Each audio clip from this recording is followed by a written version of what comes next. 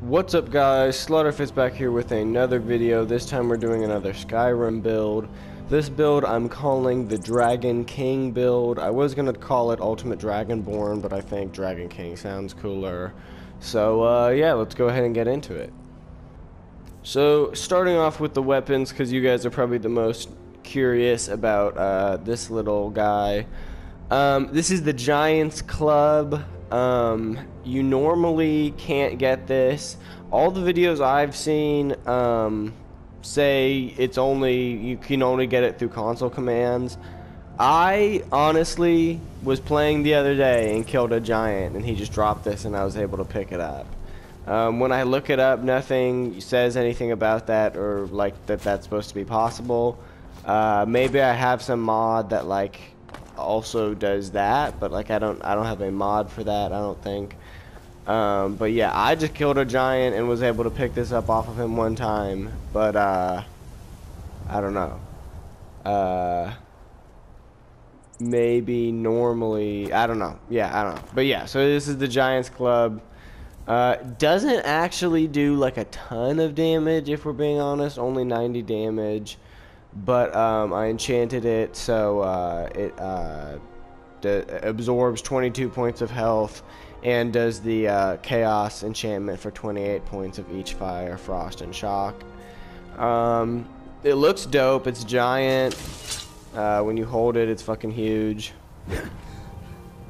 I don't know if it actually has like a longer like hit radius than other Warhammers. I'm not sure about that, but yeah.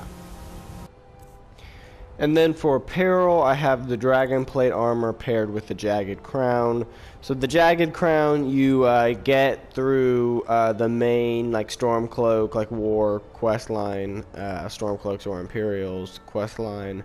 And you have to give it up to continue the quest line, but if you just don't ever like finish that quest, you can just keep it. It looks dope. It's heavy armor. It's not like the best protection in the game, but it's pretty good, I'd say. I think it looks awesome. Like I don't really know why they made this super cool looking thing, like something you have to give up after a quest.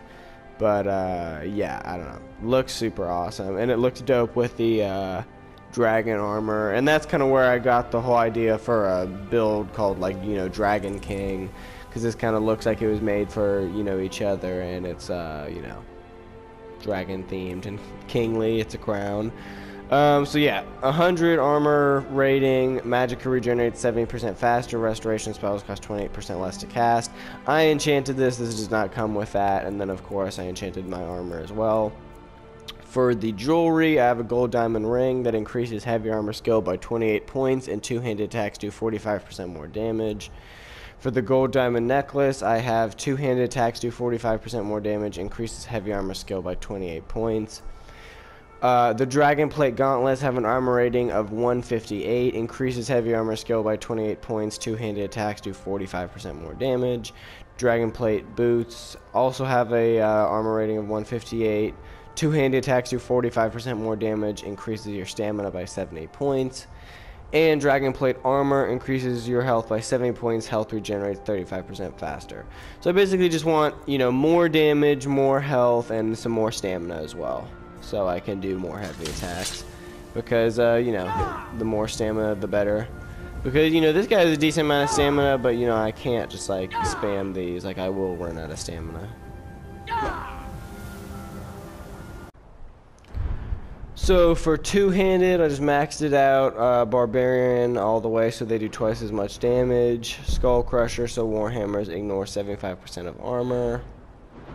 Champion stance, so power attacks cost 25% less stamina. New double critical power attack, devastating blow, 25% bonus damage with a chance to decapitate your enemies. Sweep sideways power attack with two-handed weapons hits all targets in front of you, and then backwards power attacks have a 25% chance to paralyze the target. And of course we put some points into heavy armor as well. Maxed out Juggernaut, so armor rating is increased by 100%. Well fitted, so there's a 25% bonus of wearing all heavy armor. Tower of Strength, 50% less stagger. Matching set, I actually don't have a matching set on because I have the Jagged Crown instead of the Dragon Helmet. But I wanted to get Reflect Blows, 10% chance to reflect melee damage back onto the enemy while wearing all heavy armor. Alright, what's up guys? We're here at an Imperial camp just to test it out on some low level opponents at first. So that was a one hit, absorbed some of his health.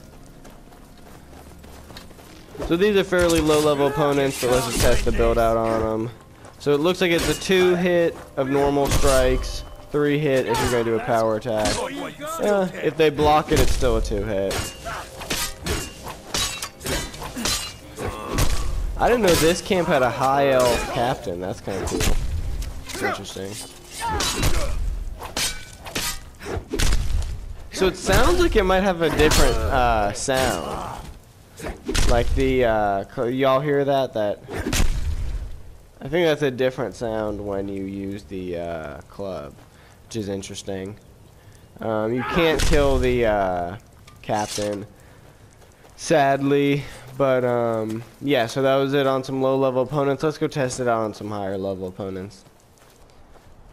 Alright, guys, let's test this build out on some giants, you know. Meet fire with fire.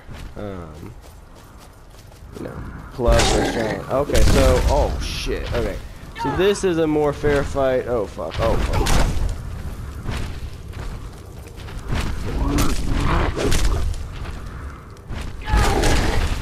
But I'm still about to take his dub. Oh shit, there's a second one. Oh shit. What's up, fucker? Oh, fuck, okay.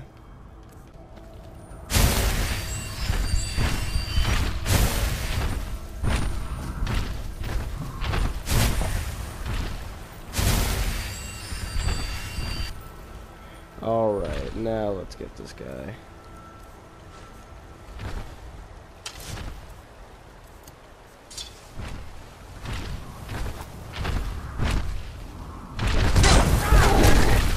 So yeah, it definitely, like, this build will, you know, carve right through low level opponents and can definitely hold up well against higher level opponents. See, look right there, I can take Giant Club.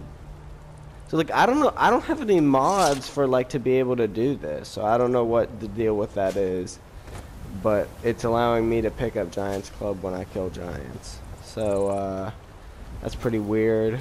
But yeah, so that's probably gonna do it for this build or this video, guys. Let me know what you think of this build in the comments. Yeah, I'll see you guys in the next video, and yeah.